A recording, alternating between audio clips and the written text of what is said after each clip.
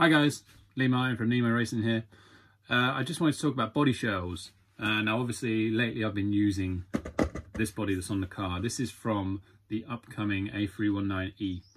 To me it gave much more high-speed steering than the standard body. The standard body is really good when you got a lot of traction, but when you needed that little bit more steering on the high-speed turns and to get you into the corner harder, then I found the Eco body was really good, really nice to drive.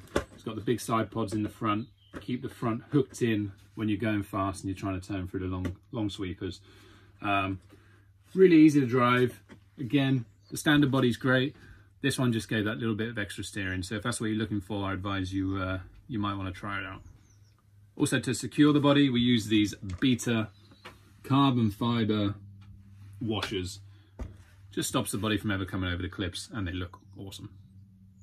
So thanks for watching. Lee Martin, Nemo Racing. Thank you.